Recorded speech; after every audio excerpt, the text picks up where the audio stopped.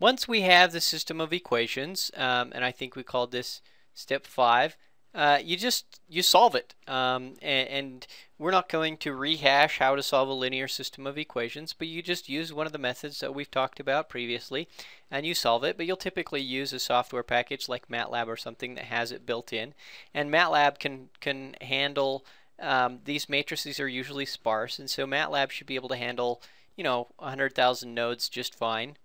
And then as a final step, you're going to do some post-processing on it. In particular, I think one of the most important post-processing steps is visualization. Because, well, you're just given the values. When we actually solve it, all we get is the values at each point. These points here. Well, we already had the values at these 2 points, so we got these 3 intermediate points, and that's what we did.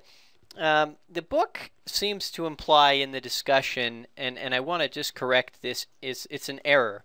This is not true.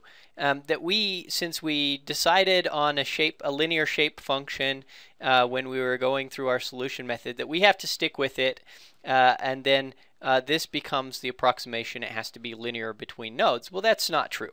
It's not true at all. We did stick with the linear shape functions just for solving it with a finite element method, but as a post-processing step, we could fit a cubic spline to this data or whatever else. So we're not stuck with a linear, like a linear spline or something. We're not stuck with that. We can use whatever we want to smooth the data afterwards, and a lot of times you will. You'll smooth the data out for your visualization step, because nobody likes a really rough approximation when with really not much extra effort you can get a nice smooth solution and interpolate between values. But again, that's something that we talked about previously, but it is obviously really important step, because this visualization, that's usually how one of the major things that you do to analyze the problem.